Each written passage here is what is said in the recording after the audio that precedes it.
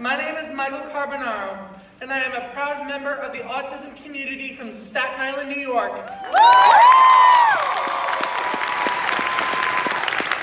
I am a proud advocate for Autism Speaks and the entire autism community. I am a figure skating coach for all people with and without disabilities, and a loyal employee at We Rock the Spectrum Kids Gym in Staten Island. I am also a college student at the AHRC New York City Melissa Reggio Higher Education Program at the College of Staten Island, and I'm a larger-than-life Broadway fan.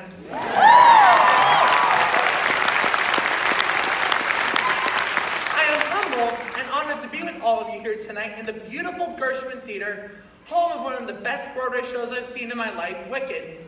However, I have a little secret to share with all of you. This is not my first time on a Broadway stage. When I was 6 years old, I got to experience Disney's The Lion King when it first opened at the New Amsterdam Theater. We had a backstage tour of the show. Backstage was really on stage. As we stood out there looking into the house, my mom told me, my brother and sister to sing a few bars since we'd probably never be on a Broadway stage again.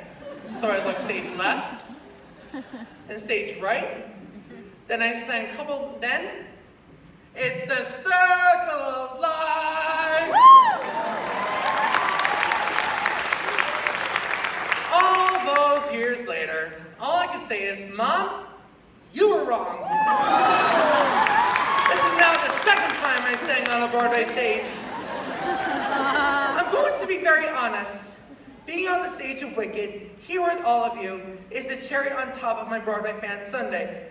One more thing, cross off my bucket list. This night means so much not only to me, but to every single person in my life who has encouraged me to follow the Yellow Brick Road. They get to share this wonderful dream come true. Being on this beautiful stage, standing where two of my favorite theater actresses, Kristen Chenoweth and Idina Menzel, have stood. This journey to where I am tonight is not just mine. It belongs to all those individuals who have walked alongside me, advocated for me, and taught my mom how to advocate for me and helped me to find my voice. This long road to where I am tonight was not just one short day in the Emerald City.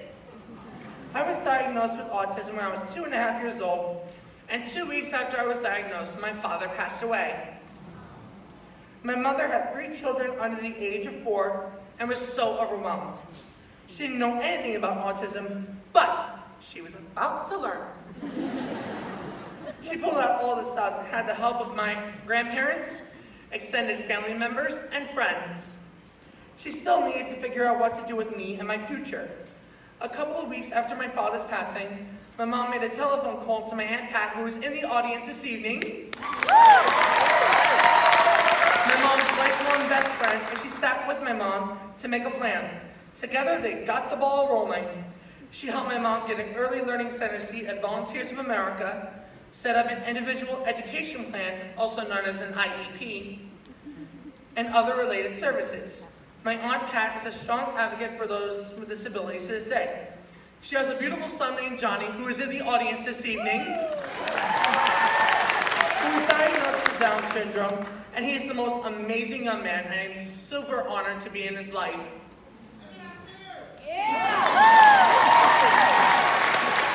I am proud of my mother because she came a very long way, and after all that time and effort, my future was unlimited. Another child was learning how to speak. I was nonverbal till I was 4.5 years old. My mama prayed a novena every night for me to start speaking. No, I think she prays a novena for me to shut up. You know, for 5 minutes. I spoke for the first time when I saw figure skating on TV. I was watching Tara Lipinski and Michelle Kwan go for the 1998 Olympic gold medal in ladies figure skating in Nagano, Japan. And I said to my mom, I want to do that. After my mom finished crying, she spoke to a friend about a coach to teach me how to ice skate. Weeks later, she took me to the ice skating rink, and the rest, I say, was history. Ice skating has truly paid off for me. I was a competitive figure skater for 7 years. I have passed 5 out of 8 U.S. figure skating moves in the field tests, and 2 out of 8 U.S. figure skating freestyle skating tests. I currently work as an ice skating coach at the Staten Island Skating Pavilion and Onyamark Ice Skating and Island Blaze Skating Academy. When I was 7 years old, I had the honor of skating at Madison Square Garden, home of the New York Rangers. Education has always been important to my family. My mother has a college degree, and my father was a physician. I wondered, how would education fit into my life? After early intervention, I went to Volunteers of America's Staten Island Early Learning Center, where I learned for pre-K. It was there I learned to express my needs and wants, and that opened the door to my independence. After my time at VOA, I went to PS 37 at District 75 school, and after the start of first grade, I began the inclusion program at PS 38. There, Mrs. Peggy Hilton, who is also in the audience this evening. I took on more challenging schoolwork and learned to balance my academics and extracurricular activities. I even skated before school. IS 75 is where I learned to accept the change of environment in school. I became accustomed to the changing of classes with my peers. I further developed my social skills, and even performed in my first Broadway's first school play, which sparked my love of theater. Surprise! I learned we had to give back in this life, and so I started my road of community service, which continues to this day. Susan E. Wagner is where I participated in the work-study program at Edgar Nursing Home on Staten Island. There, I learned remarkable skills and was given the gift of getting to spend more time with my great-aunt Marie, a resident there during the last few years of her life. What I've learned from these special individuals at these schools and programs is that I can be anything I put my mind to if I stick to it and don't give up on my dreams. My brother and sister and I are all close in age. In fact, my sister and I are only 11 months apart. When she was starting to look at colleges, I wondered, where would I go? And what would I do after high school? I was always treated like my siblings. I had to do my chores, do my homework, and put school first. But now, I can feel a difference. No one was talking about college for me. After all those years of accomplishments, achievements, and all of the hard work, I hit the lowest point in my life. I didn't have a Medicaid waiver, so I couldn't get into a day house program or a continuing education program.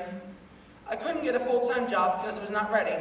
I worked a couple of days a week at the skating rink, but I was bored and lonely and spending my time frustrated, sad, and feeling lost. I wondered, man, what did I do wrong? And what was next for me? After a lot of effort on my mom's part, and many, many prayers, my mom got me a Medicaid waiver, and I went to AHRC Staten Island Daycare Without Walls. I explored my outside interests, got travel trained, and volunteered and traveled within the community. However, something was still missing from me. My younger brother started to look at colleges, and I really wanted to be like my siblings. I wanted more. I applied because I felt in my heart a college education is important not only to me and my brother and sister, but my entire family. I applied to the AHRC New York City Melissa Reggio Higher Education Program for the second time, and I was offered a seat. I was ecstatic. Just like my parents and siblings before me, I was going to get a college education. In the fall, I will be a proud college senior working my way through school, traveling there on my own with the help of Accessoride again from time to time. I became a vice president of College Staten Island's Disney Club. I am also currently a college intern at the Pride Center of Staten Island, and I work 4 jobs. With the support of my family, friends, coaches, mentors, occupational therapists, speech-language pathologists, teachers, paraprofessionals, in short, my village, I can be anything I set my mind to if I work hard and stay focused on my goals. Before I wrap up, I'd like to thank a few people. I would like to thank Autism Speaks for all the work they do supporting individuals and their families affected by autism across the spectrum and their lifespan.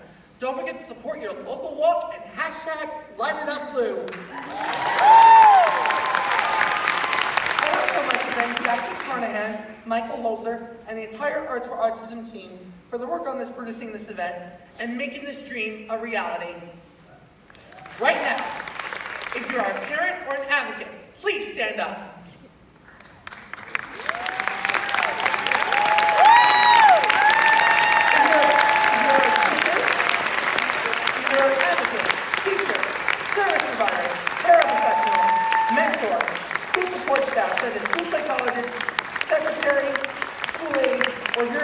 or mentor or coach, please stand up.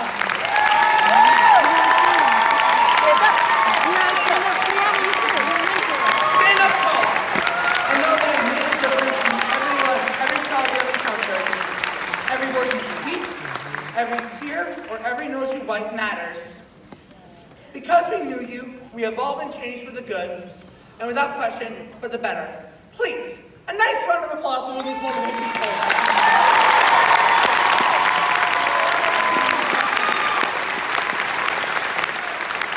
My wish for everyone on the spectrum is for you to know you can make a difference.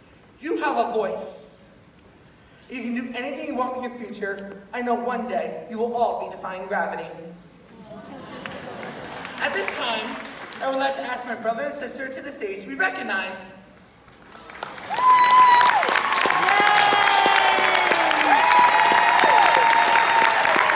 Allow me to introduce you to my left, my younger brother, Carbonaro, and to my far left, my older sister, Carbonaro.